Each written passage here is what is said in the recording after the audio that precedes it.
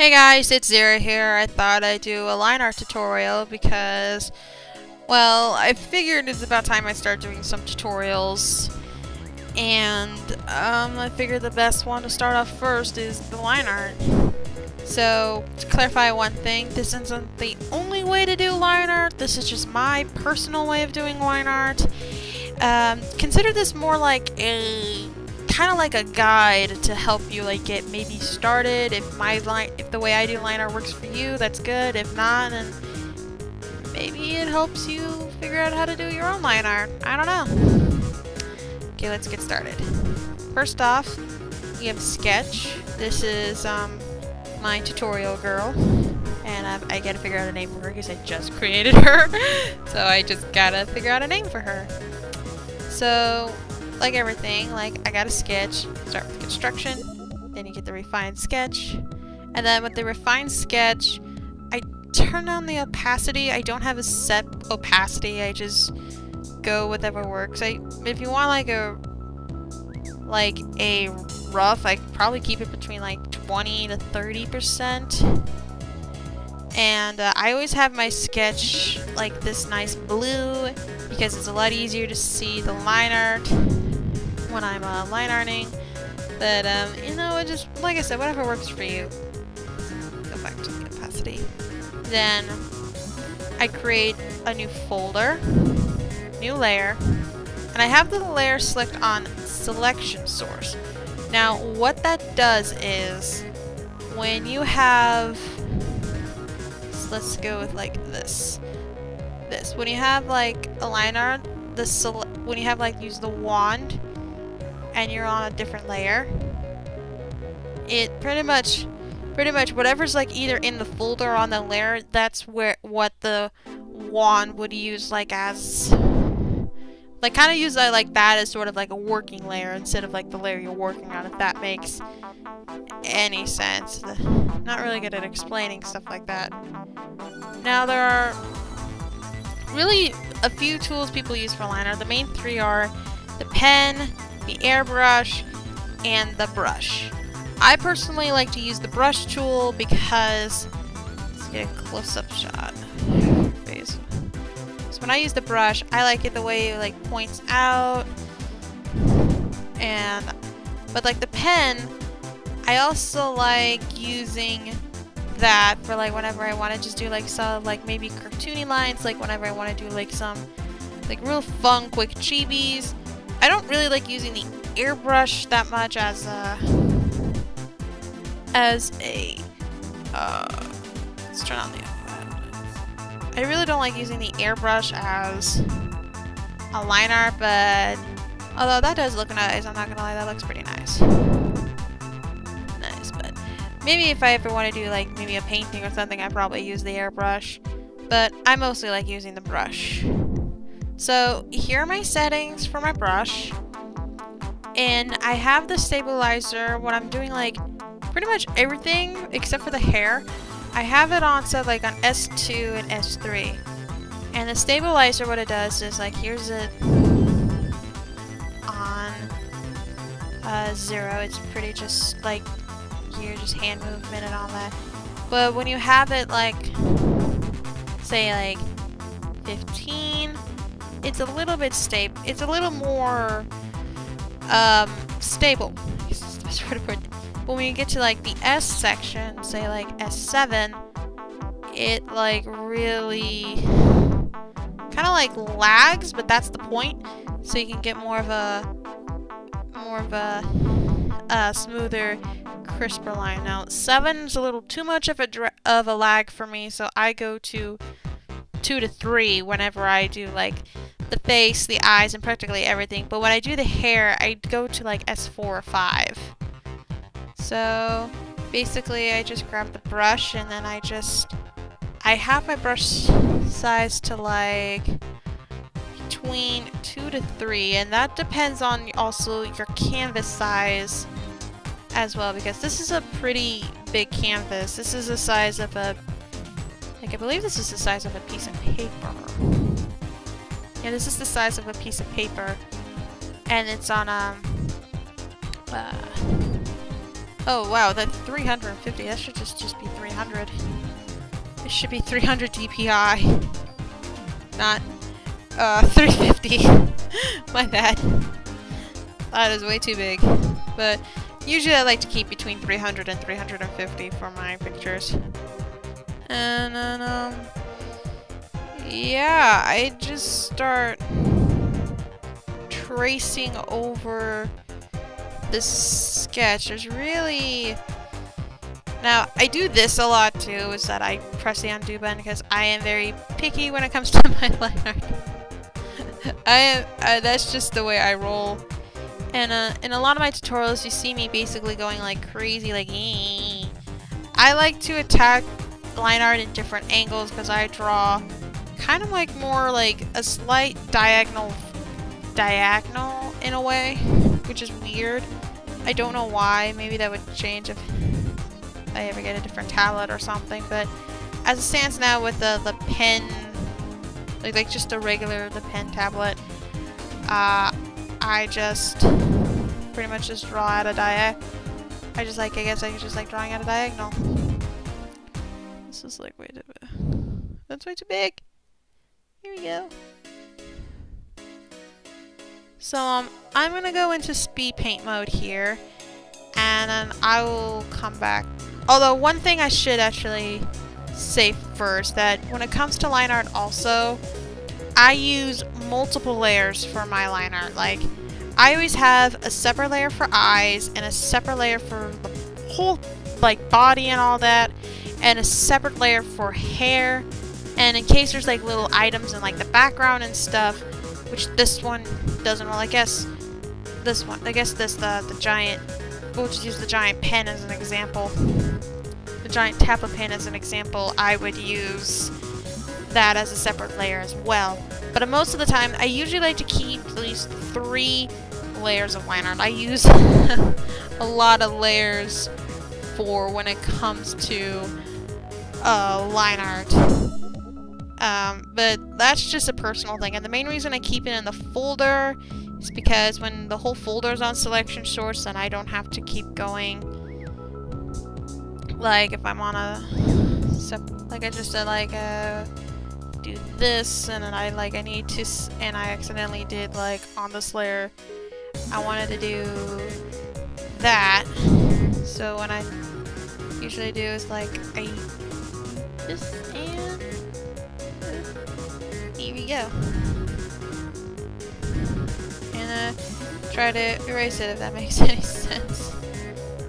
And it just makes it a lot easier when you're like, especially when you're working with the hair, when you want to get like the face and when you want to get like the face stuff out of the hair and all that stuff, like the little crossover lines. But that's just what I do. So I'm gonna finish light ironing her, and I'll come back and maybe pump in once in a while to tell you what I do for some things. Because there's also this one, the line work layer, but I'll get to that when we get to like stuff that need like the necklace and the ginormous pen right here. But for now, let's just get through this part.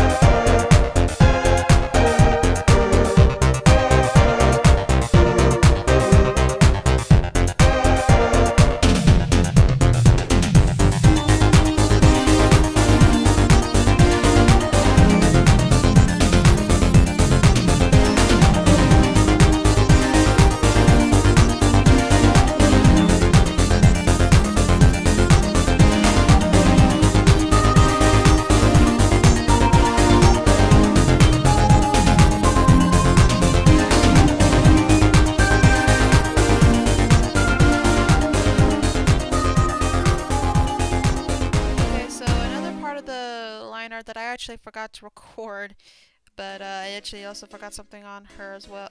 Forgot something in the original sketch as well, so this works out. Is that some people do tend to use the vector layer right here for line art.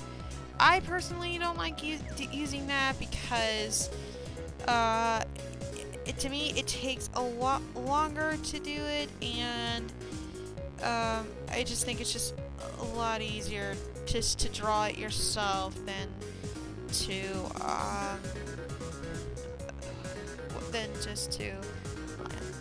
just to do the vector layer, because you're just constantly editing stuff. If that makes any sense. So yeah, the vector layer is not really my expertise. I just prefer using it for whenever I have to use like whenever I have to get like a straight edge like this, or when I'm having to do like when I have like big items like this, like her tablet pen right here, which goddamn, that part took forever. That is pretty much all there is to it, so I guess I should get to this part as well. To color the line art, it's really not that difficult.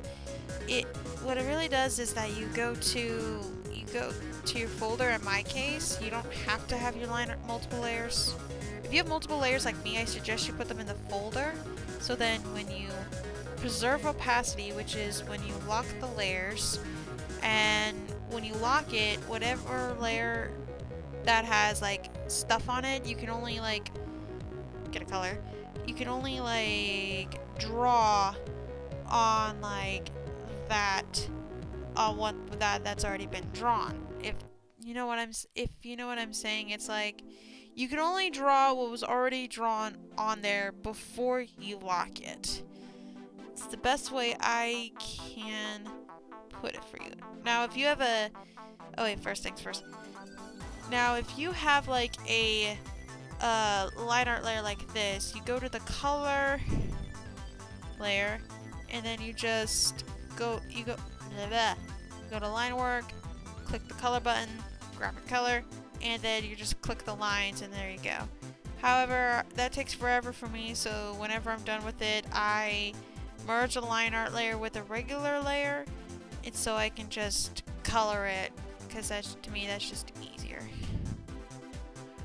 But say if you have like a JPEG image like this, and no, I did not draw this. This was done by someone else. I'm not entirely sure who. I have this for a while, so I'm not sure who drew this. But say you want to color. Say if you want to color this. If you go to layer, luminosity to transparency.